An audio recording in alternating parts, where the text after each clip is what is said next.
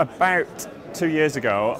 I was doing public engagement at Manchester University, getting more people interested in science, technology and computers. And we'd heard the Raspberry Pi was this new board which was coming along, and we thought that would be really good at getting young people interested in computers.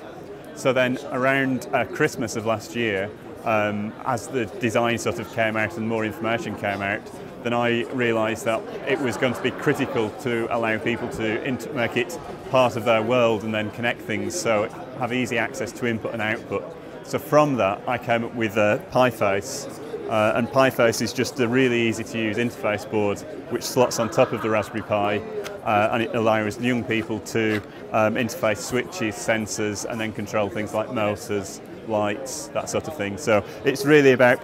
the advantage of the Raspberry Pi is you can put it in places that you could never put a normal computer, and therefore you can start controlling things. So one of the examples we've got is a twittering chicken, which has become a bit of an internet sensation, and that really shows that children in about sort of 10 lines of code can connect with the Raspberry Pi and PiFace a soft toy which is got the contacts going into the relays, and what happens is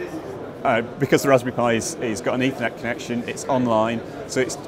checking Twitter, and then when somebody tweets about something which is, say, Raspberry Pi or some sort of hashtag, then the program detects that, controls the motors. At the same time, it runs a text-to-speech engine on the Raspberry Pi, which then reads that tweet out, so it makes it look like the chicken is saying what somebody's tweeted about. And so we've gone into schools and done this, and the children tweet about Justin Bieber or the celebrities, and then are really